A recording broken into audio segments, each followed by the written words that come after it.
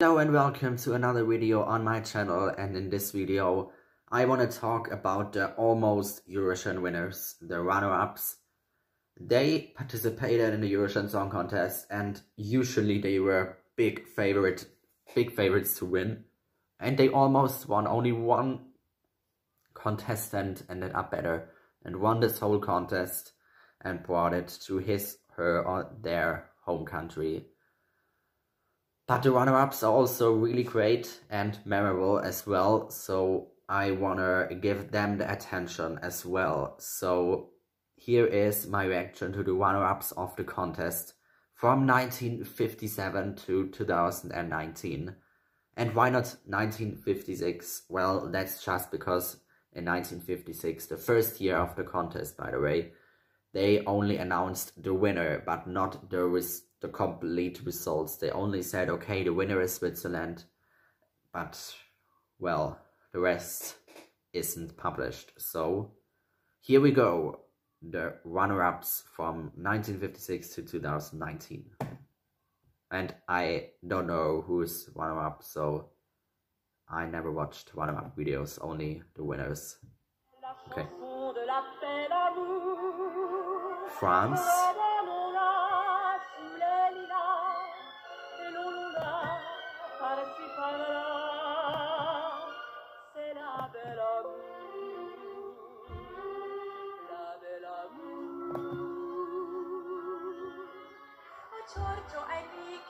Liz Asia, in her second year, 2 years after her victory, the runner-up. Giorgio. I have listened to this, but not the full version, but I heard it. Same as this, UK.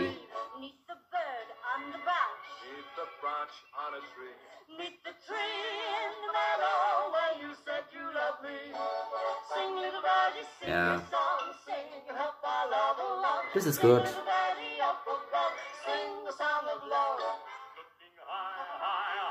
Oh. Runner-up, UK. Good voice. Not my music, but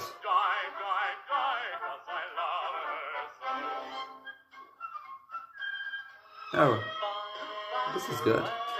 This whisper. And another year, UK second. Title, Are You Sure? Imagine they want to vote for you and then like they say, are you sure? And like, okay, shouldn't I? Diria from Monaco. Monaco is the hope. The victory for Monaco, now also the second place for Monaco, is the inspiration why San Marino is even participating in the Eurovision. This is what I always think about it. They like, okay, Monaco won, so we can do this too. Probably not, but it would be funny. Switzerland, really successful in their early years of Eurovision. They won once and 2 second places in not even 10 years, so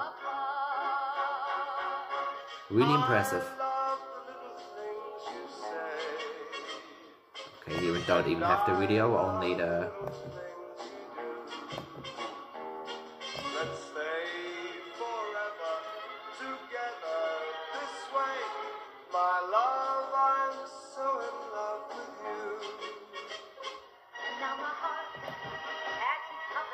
UK again second.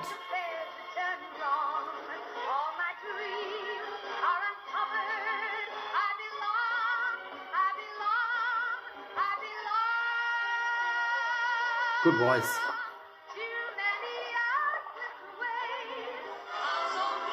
Oh, Sweden second, 1966. I didn't know that they ended up second once. I only thought that they won 6 times and a couple of third places. So second place wouldn't be even their second place, so. Oh, Ireland. Ireland second place. UK won and Ireland second in Vienna, Austria. If I Could Choose is the song title. Oh, I remember this. This is a classic. Cliff Richard, congratulations, and I love it. The first song I really love that ended up second.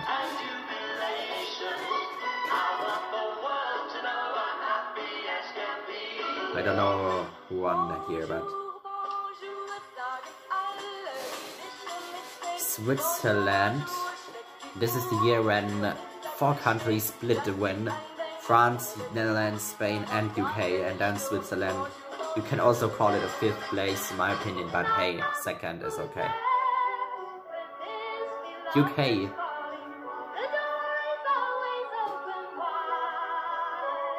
Knock knock, who's there?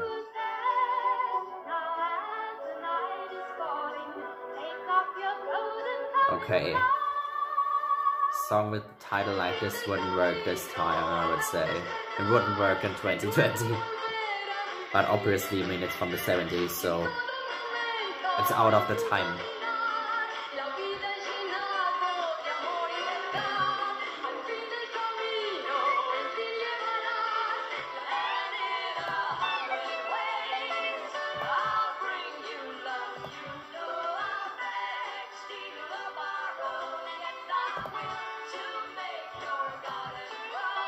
Luxembourg? Oh no, UK? I only saw Luxembourg and was like, okay, this is a good song from the UK. Spain, no, they didn't win. 2nd place again. Beautiful melody.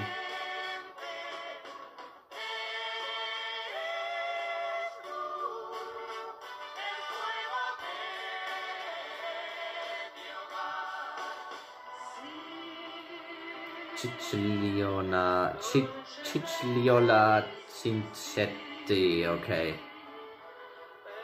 If anyone from Italy watches this video right now, please let me know how to pronounce this.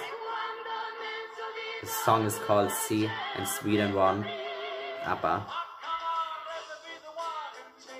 And the song is good, by the way. I don't want to give the attention to the name of the artist.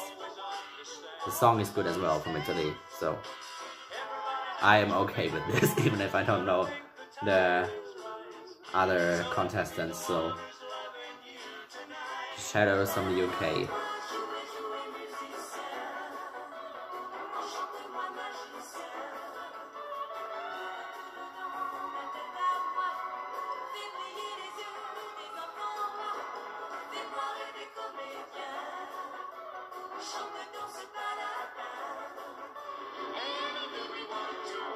Okay, the UK. Okay, their haircuts, we can see this really like 70s. And the song, I don't think, I mean, this is also like this time. It's good, it's good. Okay, the first Israeli victory, and Belgium was the runner-up. Shaw Valde, L'amour ça fait chanter la vie. Love it makes life sing. Love it makes love sing in this way. So Su canción. Okay.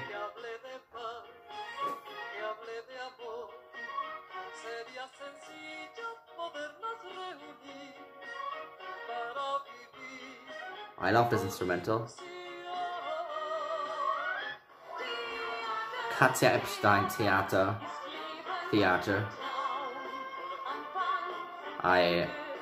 Of course I know this as a German. This is one of the best German entries ever from the results. And I mean, of course. I don't think it would work in 2020, but it was good back then. Same as Johnny Blue. This is even better, I would say. Or no, I don't know. It's good, but I don't know if it's better than Theater. Okay, and then Germany won after 2 times being second. And Israel second in 1982 with Avi Toledano. Oh, this is good. This is good. Oh, as well, second time in the runner-up in a row, like Germany.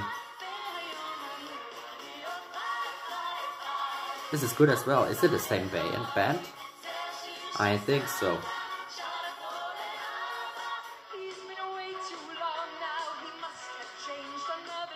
Linda Martin.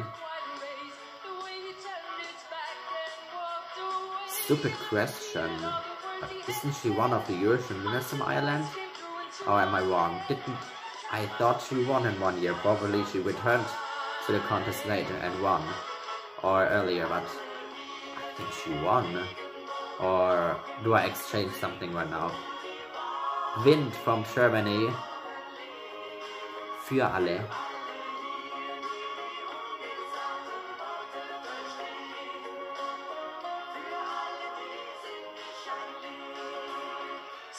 Peaceful song, I would say.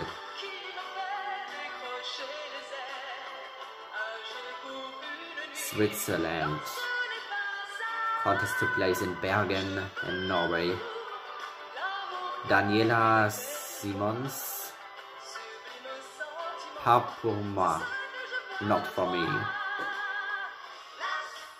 Oh, Wind again second from Germany. This is good. I know this as a quote last season in Internet.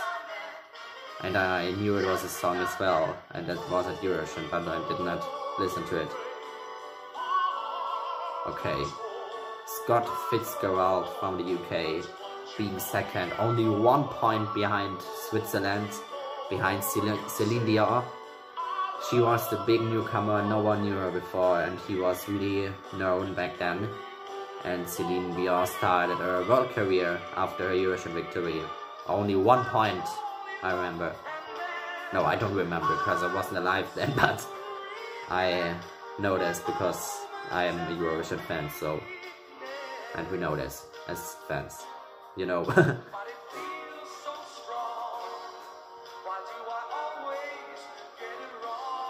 Why do I always get it wrong? This is always me, or not always, but this is me and some exams at school, probably. France, Joël Ursule, white and black.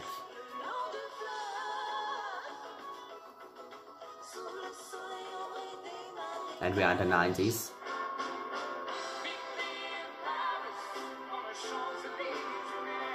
Liam Royally, somewhere in Europe.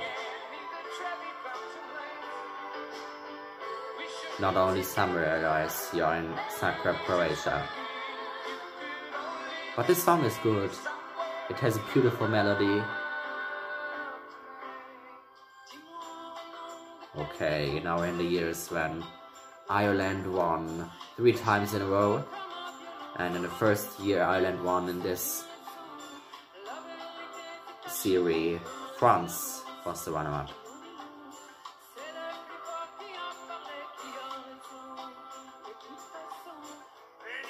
And then the UK. Michael Ball, 1 step out of time. Okay.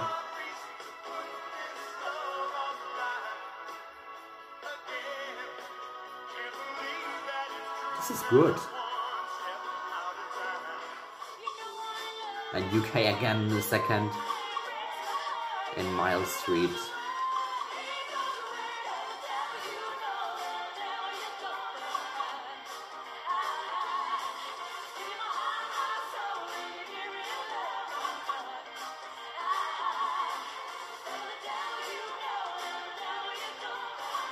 This is good. Okay, Poland. This was their debut in Dublin in 1994. They never ended up as good as with Edita Gorniak. So this is like first and only time being second Everything else was worse, so they did never win. Probably in the future of the contest. Vuelve conmigo. In 1995, actually in a year when a country won that is not Ireland, so Norway won back then. And Norway was runner-up in 1996. Oh. This is good.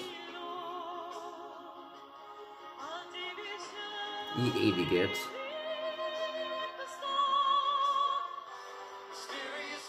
Okay, and then Ireland again second. Mark Roberts, Mysterious Woman.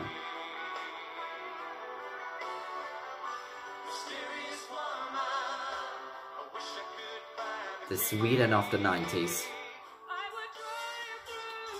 Okay, and Sweden is the Ireland of the 2010s, so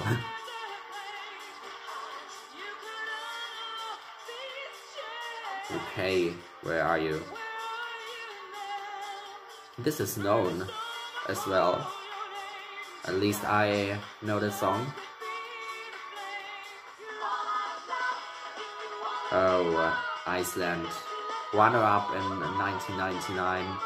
10 years later, again a second place. 1999 it was Sweden, which won.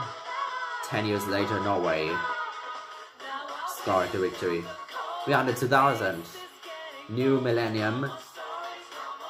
Alsu from Russia, she was the big favorite, but then the two from Denmark won. As a big surprise, only 12 with the betting odds, but in the end they won. Denmark!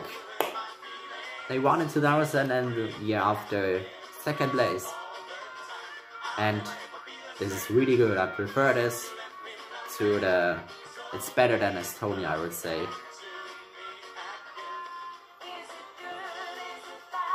Ira Losko from Malta.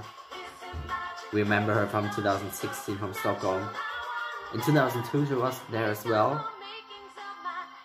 It was good. Urban Trat from Belgium. One of the best entries of this century so far, I would say. This is so beautiful. This is really good. Sergio Joksimovic, Lane Moye. He's a Eurovision icon as well, I would say, because he returned 8 years later with a third place. And Lane Moye was beautiful. I prefer this as well. It's my opinion better than the winner was Lana. I'm sorry. Malta, beautiful ballad. She can sing, definitely. Really good. But it's a good Greece one, because I prefer Elena Paparizou. My number one is just everything. Dima Bilan, Never Let You Go. But well, Lord, you are better, definitely. The song is good, but I don't know if this staging was good with this piano. Verka Serdushka, Dancing Laja Tumbai. Do I have to comment this? This is... If Eurovision fans have to choose a Eurovision anthem, this would win. Definitely. It is everything. No words. Annie Loak, Ukraine, Shady Lady. Again, I did not like Russia that much. It was good, but I prefer Ukraine in 2008.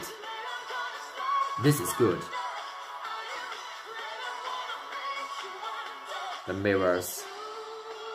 3 years later, UK used it, and 11 years later, Russia. Is It True by Joanna. This is beautiful. This is really good. So much better than Fairy Tale.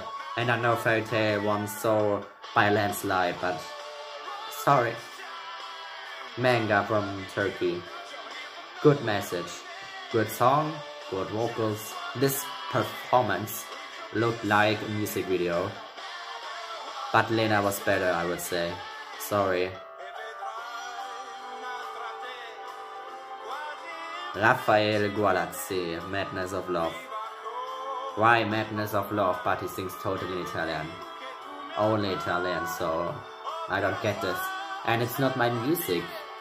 This is really good, I would say. But not my music. Russia!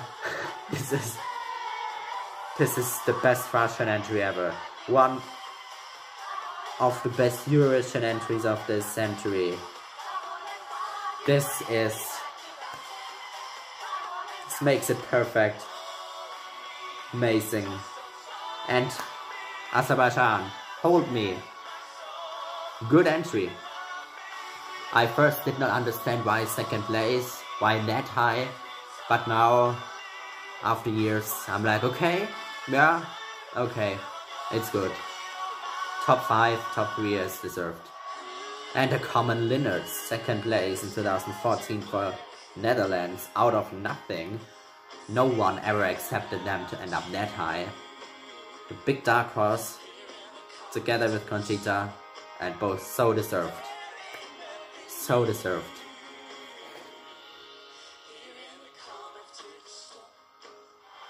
Russia, Polina Gagarina, A Million Voices. Well, Heroes is basically my life, so I won't say that it's better than Heroes, but it would be a great Eurovision winner as well. It has a good message, he can sing, this performance is great.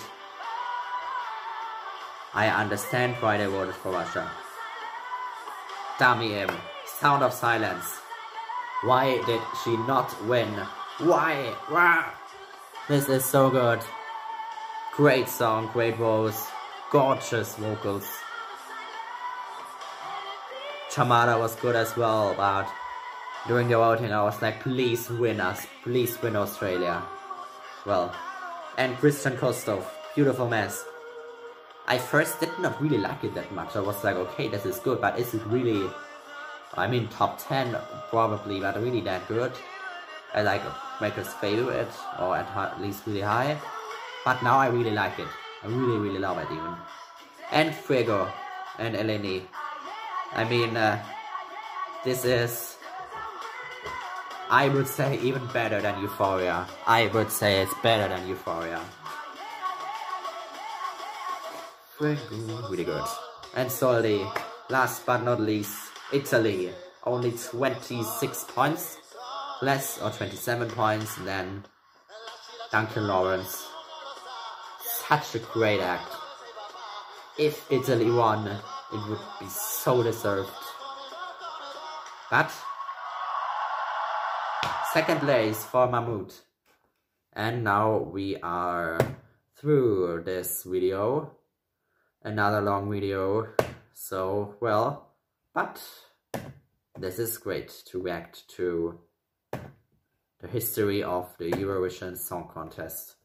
And now, I want to hear from you. What do you think about the songs? Who is your favorite runner-up? What is your favorite memory, probably?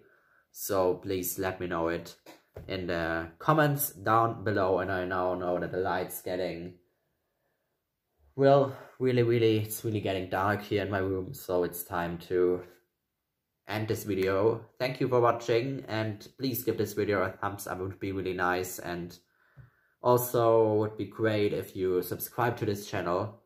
I would be really happy. And then, have a good time. See you soon, next week in my next video. And then, well, bye.